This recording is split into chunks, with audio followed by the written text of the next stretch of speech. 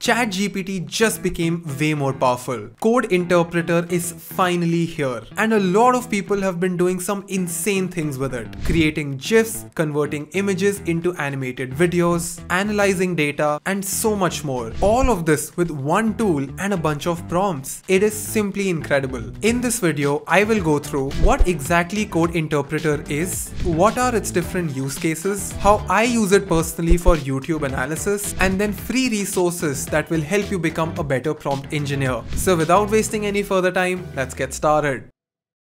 Alright, so today we will understand how ChatGPT's latest code interpreter works. The entire video is split into 3 modules. We'll first understand what exactly is this code interpreter and what are the different use cases. Then we'll understand how I use this new feature inside ChatGPT for my YouTube analysis and some prompts that you can actually use to get mentorship from ChatGPT to improve your content or basically anything. So I'll teach you how it can read data from your CSV or Excel sheets. Then in the end, I will share my very valuable list of free resources that can help you become a better prompt engineer. So let's start with module number 1. What exactly is code interpreter? See, if you have the pro plan for GPT, which is costing around $20 per month or 1800 rupees per month, you will have access to GPT Plus. Within GPT Plus, they have introduced this new feature called code interpreter. Now, of course, the word is slightly complicated, but I'll tell you what is the use case. For a very long time, you could not have ChatGPT go through large sheets of data or CSV files. So now you can actually upload Excel and CSV files and ask ChatGPT to find patterns or do comparisons. Then you can also ask it to edit images, basic editing like cropping, changing the color saturation levels, making it black and white, or also create QR codes. In fact, you can also convert formats. So you can convert a JPEG into a PNG and vice versa. You can also upload an image and ask ChatGPT to create a color palette. So it will pick all the dominant colors and give you an RGB palette. You can also analyze zip files. So instead of putting up documents one by one, you can create a zip file of all those documents in Excel sheets and ask ChatGPT to analyze in one single shot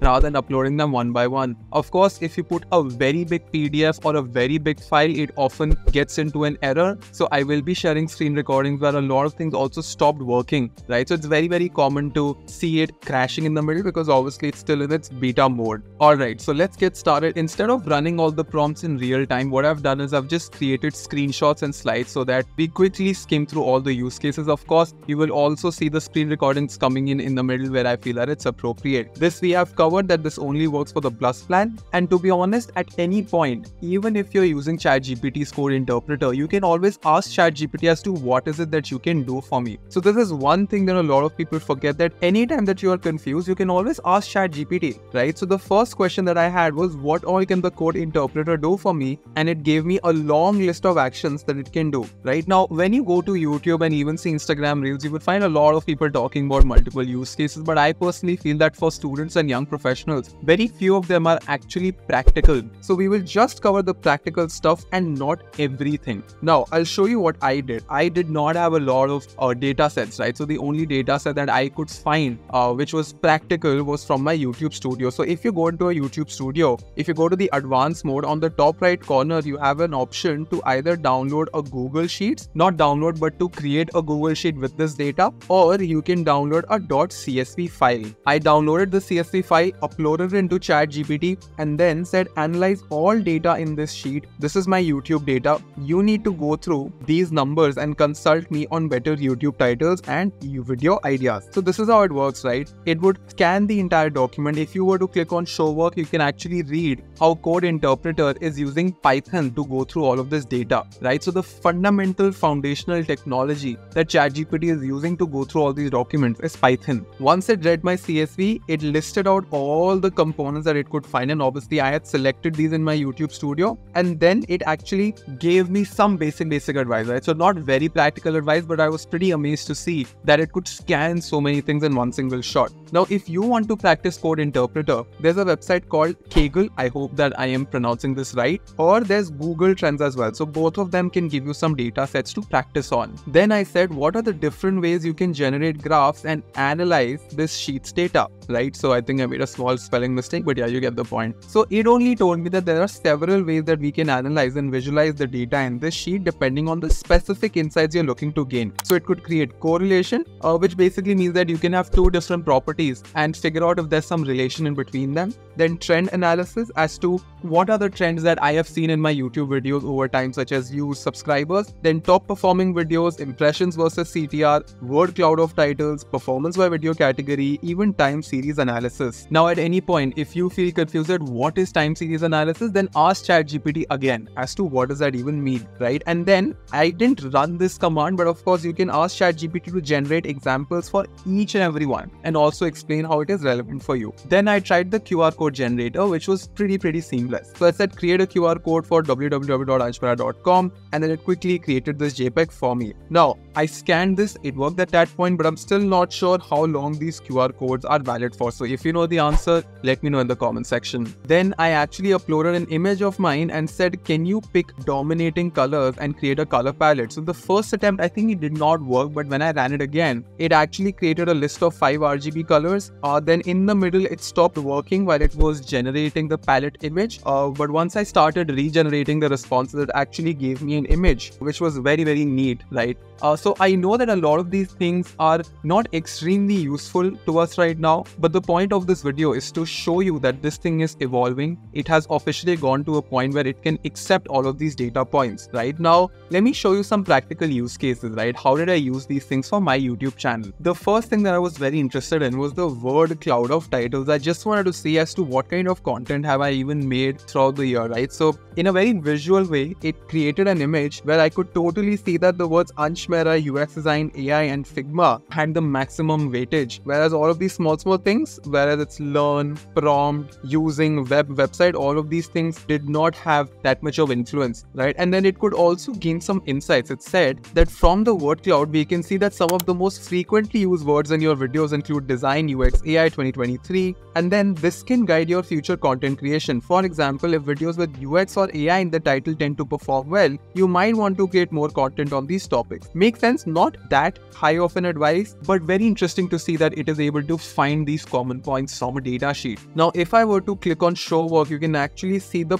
Python that is running to get to these outcomes, right? So it is actually running a small Python code where it is going through all of the data. It has created functions, and that is the reason why it has been able to create these results. Then I said, can you generate a graph for performance by video category? Took some time, but in the end, it created 4 graphs for me. Average views by category, average watch time by category, average subscribers, and then average impressions click-through rates, right? And this was very interesting for me because now I realize that for some reason app redesign has performed very well, and which is very interesting for me because I always thought that AI and UX content did more, whereas app redesign was very niche. But from the data set that I gave to ChatGPT, turns out that this category was doing very well. Then I said, after analyzing all your previous results, can you give me 3 data-backed recommendations to hit my goal of 250k subscribers in 3 months? For every recommendation, call out the data behind the decision. So it gave me a bunch of advice, but the top 3 actually made a lot of sense. It said focus on app redesign content, which makes a lot of sense, right? And then because I had prompted to make sure that you give me data-backed decisions, it also tells me why it is saying so. So it says data backing,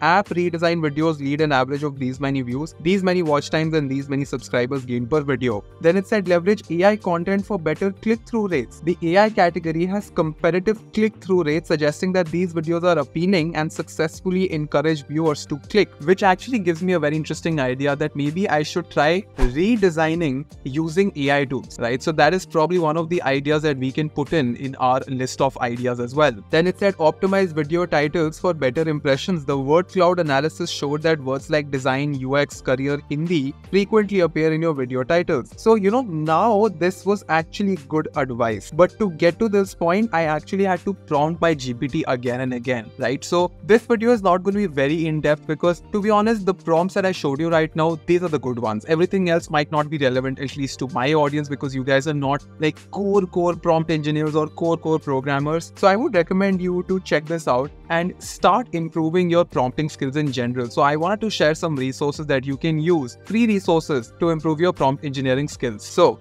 the first one is of course our own YouTube playlist. I always recommend this because to be honest, I am not seeing enough in-depth content on YouTube which talks about prompt engineering in detail. There are 4-5 creators that I really look up to and I keep mentioning them again and again, right? But apart from those 4-5 people, I feel like I am very excited to cover these small nuances of prompt engineering. So this playlist covers ChatGPT, Midjourney, and a collection of some very good prompts. There's one video in Hindi as well, so this one will help you just to get started if you're more comfortable learning in Hindi.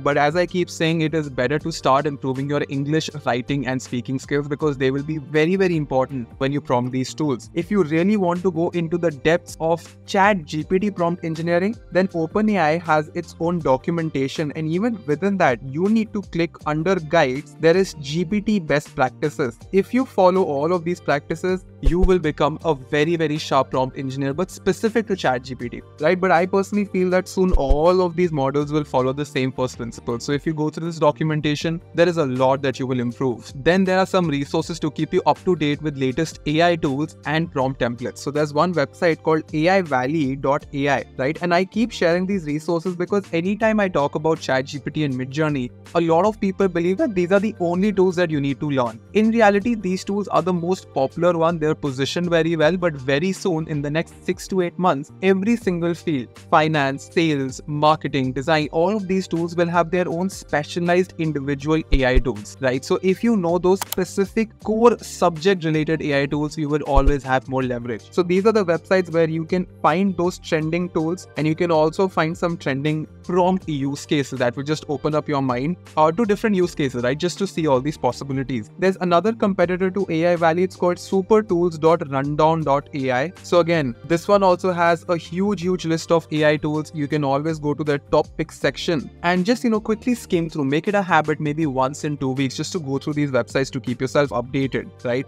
Then you also have datafit.ai. I love this website because it has a huge data set of prompts, and these prompts are very detailed. So of course, you don't have to reuse all of these, but just in this specific case, right? The top one is effortless and universal Midjourney prompt generator. Now, very few people know this, that you can always train your ChatGPT into a Midjourney prompt generator, right? So this website has some very cool trending prompts, very underrated niche use cases. Then we have promptvine.com. Again, this is also a huge collection of ChatGPT prompts, and it's not like these are just for ChatGPT, right? You can always use the same prompts in Google Bard, Perplexity AI, HeyPy, whatever it is that you're using. Then we have learnprompting.org. This documentation is slightly intimidating because it has a lot of content in it. But if you're in school or if you're in first year of college, if you have that kind of time on your hands, I would strongly recommend you to check this out. This one is very detailed, very nuanced. There's also futurepedia.io. This is again a huge repository of AI tools, and I personally feel that this one is the most comprehensive. Like, the number of AI tools that this website has is unbelievable, right? And they keep adding these tools daily. They also have a trending AI tool column, and you will be shocked to see the kind of things that people are making in the world right now. There's an AI-for-that.com. So when you go to this website, instead of like small tools, they also have these libraries, very specific use case AI. They might not be the best fit, they might not solve too many problems, but again, it's just interesting to know that there are people solving small problem statements using AI, and very soon there will be one